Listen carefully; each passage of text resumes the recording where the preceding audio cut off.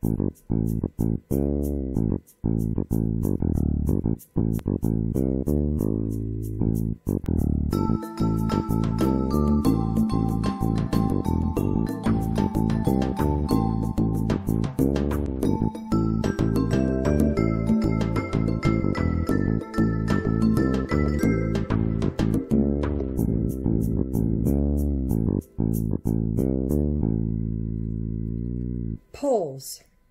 from the Blue Bowl.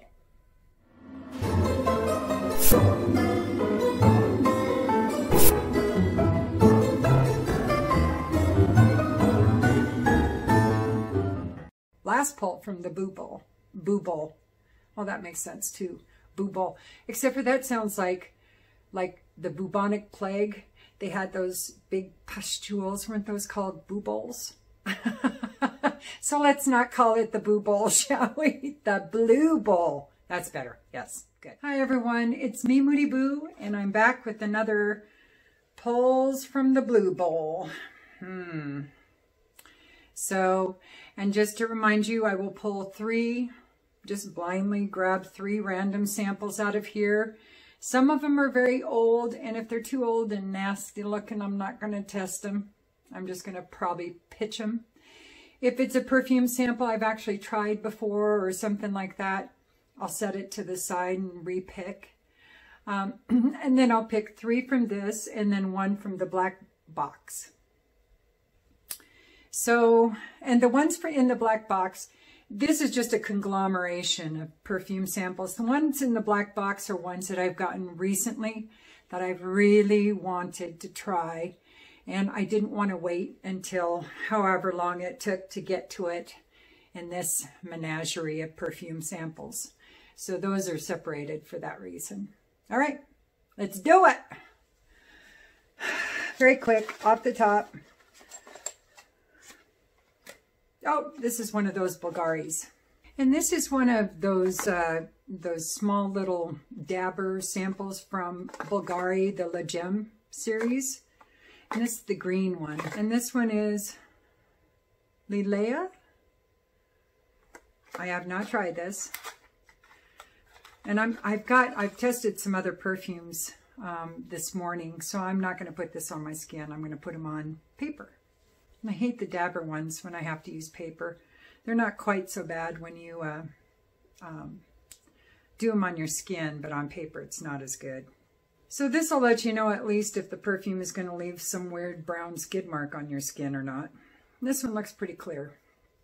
It's just these little jobbies.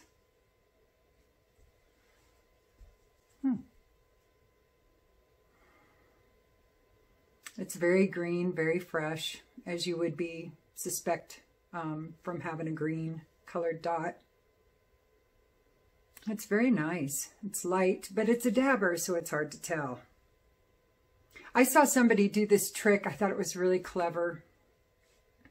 I want to say Delicious Delights recommended it. You know, you put from one of your spray samples that you get, you know, if you get a little decant that's like 1.5, 2 mLs, 3 mLs or something like that, just take the stopper out of the dabber sample and put the sprayer in, and then you can spray it on your skin. And I would do that, but the only problem is you get like one wearing and that's it, because it uses a lot more perfume than a dabber does. It's very light, but it's very nice. Like I said, it's fresh, clean, green. A very good springtime, I should suspect, kind of a perfume. Very unisex, but it smells very light. So I'll see what's in it. Now, according to Fragrantica, Rirana is mint, mastic, mate, and orange. I definitely get the orange. Mint, I smell mint in a lot of different notes, and I don't smell a lot of mint in this. It's very clean. It's very fresh, like I said, very citrusy. The orange, I absolutely get. And there's a hint of earthiness to it too, leafy kind of earthiness that I'm going to assume is the mint, but I don't get that cold, you know, Arctic kind of a feel from it, like I do with mint. You know, in the dry down that may change. It's very light. I think you could definitely pull this off spring, summer. Very unisex. It's very pretty. All right, moving on. All right. And if I feel another Bvlgari, that kind of a box, I won't grab it so that there's some variety in the houses. Okay, what's this? Oh, it's a Jo Malone. This one is, oh, there's two in there. There's two. There's two. They are lime, basil, and mandarin. Is that one I have? And this one's oud and bergamot, and I do have that one. I'm going to spray it just to see.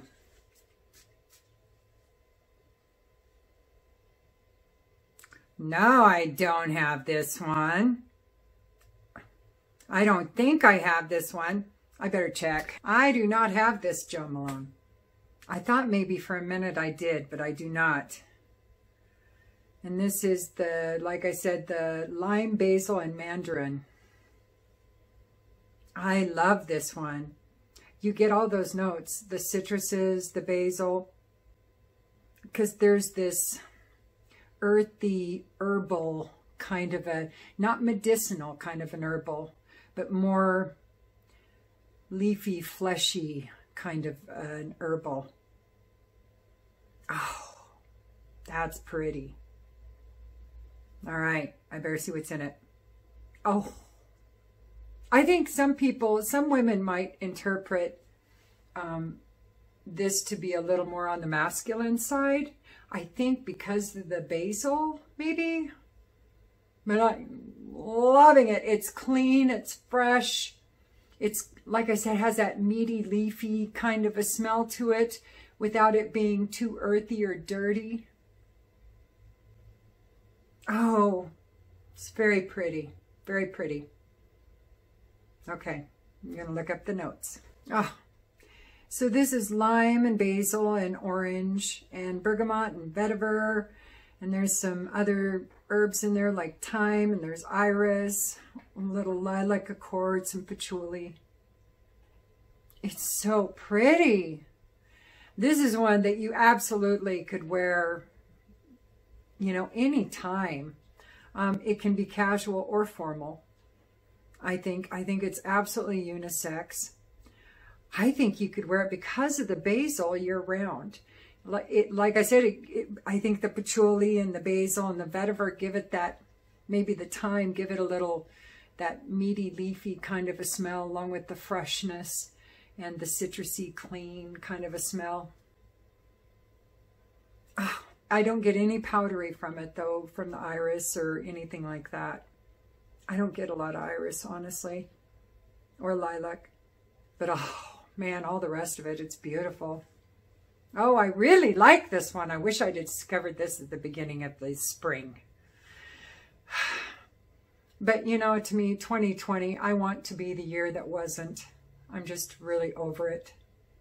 Let's move on and hope 2021 is better. Oh, I really like this one. But I'm going to come back to all of them at some point towards the end of the video.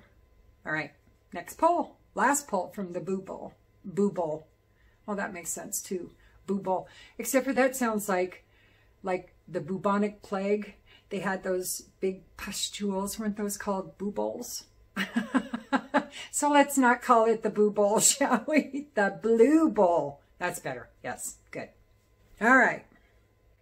We got a Bvlgari and a Jo Malone. So let's see. Oh, scared. Oh, keeps looking like it's going to fall in my face. Okay. Oh, hit me in the head. All right. Ooh, I have not tried this one, and I have wanted to try this one. This is by Perris Monte Carlo, and this is Santal du Pacifique. Yeah, I've been wanting to try this one. So, yay.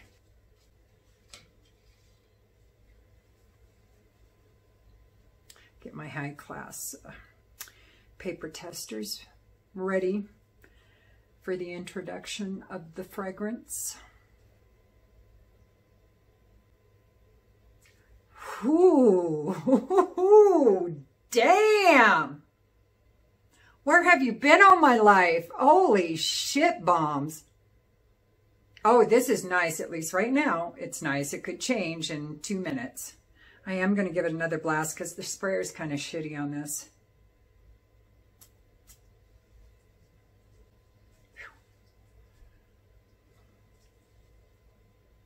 Oh.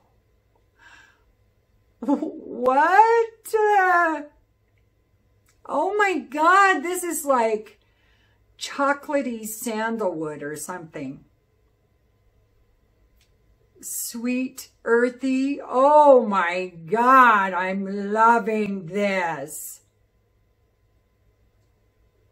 Oh. First blast, I get chocolate sandalwood. A slightly sweet, almost a milk chocolate sandalwood, not a dark chocolate. Ah! Sorry, he's used to it by now. Oh, this is just lovely. It's sweet, but not heavy sweet, just a whisper of sweet and woody and almost a hint of gourmand because of that. What I'm interpreting as a chocolate note. Ah, this is beautiful. Oh, I have to know what's in it. Oh my God, that's so good. On Fragrantica, they just have sandalwood and floral notes. I don't know. I don't know. Maybe there are some sandalwoods that smell chocolatey. I don't know, but this is a milk chocolatey sandalwood in my opinion. The florals, it might be like a vanilla orchid or something like that might be in there. Oh, damn. Oh. I really like this one. Oh, hell to the yeah. Now the chocolate note's starting to calm down a little bit, what I was interpreting as chocolate. It still has that warm, sweet wood kind of a smell. Oh my God, this is delightful. Oh, now we're starting to get almost into that lumber mill background kind of a smell where it's fresh, moist cut wood like cedar. This is delightful. It's very unisex and you could wear this year round. Now the more it dries down, a little bit more of the cedar as opposed to sandalwood smell is definitely coming out. And there's a hint of medicinal to it, just a breath of medicinalness to it. The florals are gone, if they were ever there to begin with. You know, like I said, it might have been a vanilla orchid I was smelling. Oh. We will come back to that, but my initial reaction was, whew. And now I'm like, okay, bring it on in, let it sit there a minute, see how it smells after it's dried down a bit. Oh, it's still pretty good. All right, those were the 3 picks from the blue bowl. Now we'll go into the black box. All right, so we got all of those, and I keep adding to it. Get a big one. I don't want a dabber, a Lucky Scent dabber. I like the sprayers better. So here's one. I don't know this one. Rirana Plum Rose. I don't know it. So let's give it a shot. And here it is. Rirana Plum Rose. I don't know. I've heard of Rirana. There was one in there of Riranas that I really liked. Oh, this came in a big, huge bunch of Rirana samples from Door Perfumes, or Door, what is it? Prestige. All right, and this one is Plum Rose. It's pretty light. I'm going to give it another blast. I might have missed it the first time. All right, that should do it pretty good. Pretty good, pretty good, pretty good. Ooh. Oh, that's kind of nice. Now, I'm not a big rose person normally, especially if it's a watery rose, spicy rose, something like that. I like a sweet, creamy rose a lot of times. But this is a little different. This is a fruity rose, but not a watery rose. This isn't bad. Not bad at all. It's pretty much what I'm smelling is plum and rose. Right now it's kind of light. It might have something to do with not wearing it on skin. I hate testing perfumes on paper and not skin. The only time I really find testing on paper is advantageous is when you're just going through a store and you want to grab some, you know, a few different samples to walk around for a while with and then come back. And maybe out of those samples that you have on paper that you're walking around with, you might pick one or two that you might test on your skin when you go back, if you go back. Now this is getting kind of musky. It's sweet, it's fruity, it's definitely rose, but there's a hint of musky to it. This is almost like mixing the musk of Narciso Rodriguez perfumes with the rose from Stella McCartney's perfumes. One of her bottles, what was it just called? Stella? I went through 2 or 3 bottles of that. I was crazy about that. And that was a rose perfume I adored. And this one's kind of growing on me. This does remind me a little bit of Stella. Stella! Sorry. I get, you know, I devolve. All right, well, let's see what's in it. Yeah, it's getting a little more earthy with the dry down. It's not quite as light, sweet, and just magical as Stella is. I just love that. Now, Stella did have a hint of clean, almost soapy in there, as I remember. I haven't worn it in years. This does not have that. This is very pretty. This is plum, rose, clove, raspberry, amber, patchouli, and melon. Now, that tartness from the plum that I probably am interpreting as a musky note is kind of fading. I don't get a lot of clove. There is a hint of spice to it, I guess, just a whisper of it. But the raspberry, I think, and the melon are coming to the fore a bit. But the amber and patchouli are what is giving it this depth and this just beautiful earthbound kind of, it's like those two notes are just barely hanging on to this perfume that just wants to fly away and go out into the cosmos. Oh, this is very pretty. I am going to try this on my skin. Same with Santal du Pacifique by Perris Monte Carlo. I'm probably going to try that one on my skin too. Well, we'll go back to it. Oh, I really like this. Yes. And I think it was Coco Nanas was the one from Rirana I was dying to try. And that one didn't blow me away. I did try it briefly, very quickly. As soon as I got them, I went and tried that part. And it was good, but it wasn't all I had hoped it would be. But that was one test and one test only. Oh, this still reminds me of Stella. Oh, it's so pretty. So pretty. Rirana Plum Rose. Now I'm going to go back to all of them and see if they've changed much. All right, the Lalea.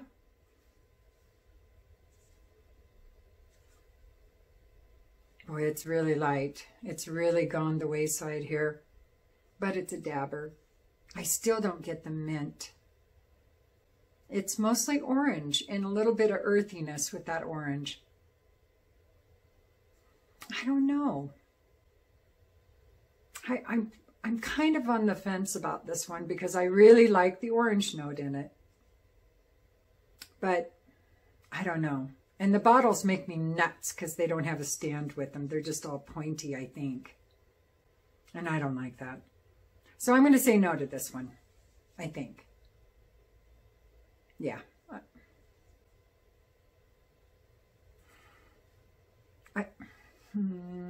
Maybe I'll just stick this in the on the fence and someday come back to it.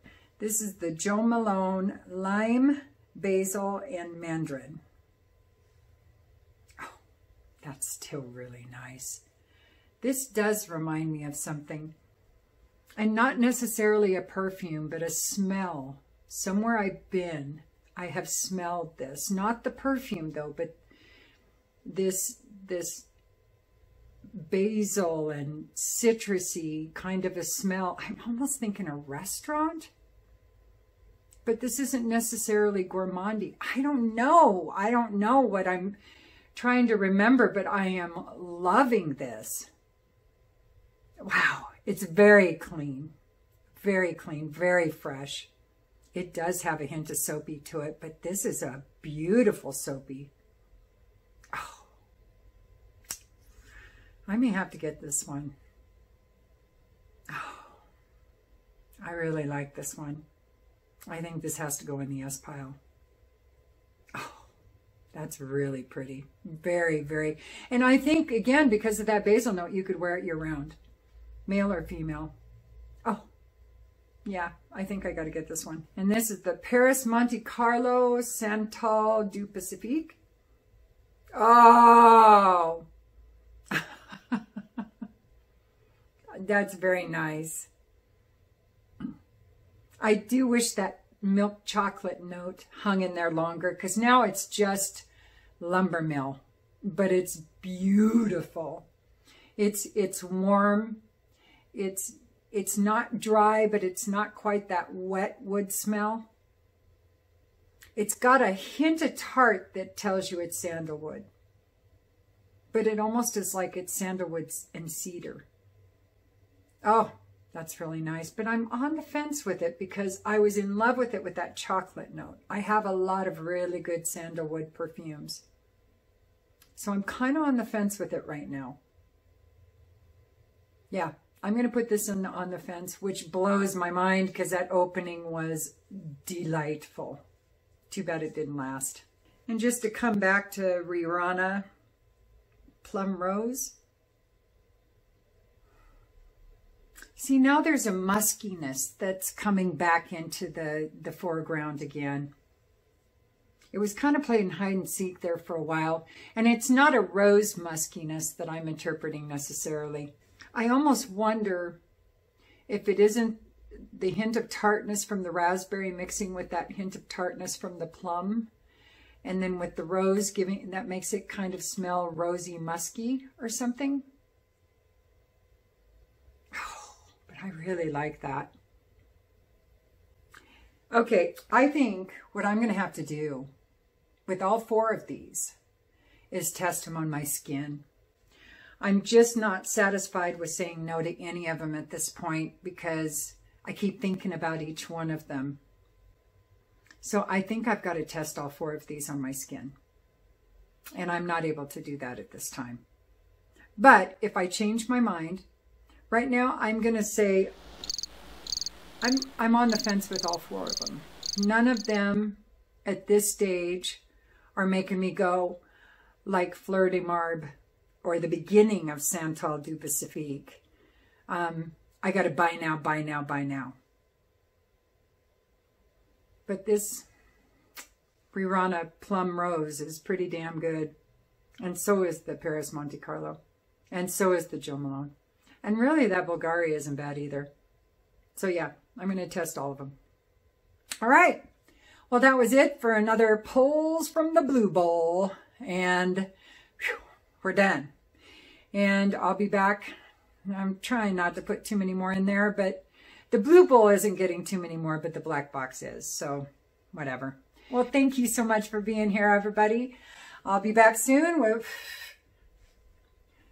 hair flying around. Thanks, Bowie.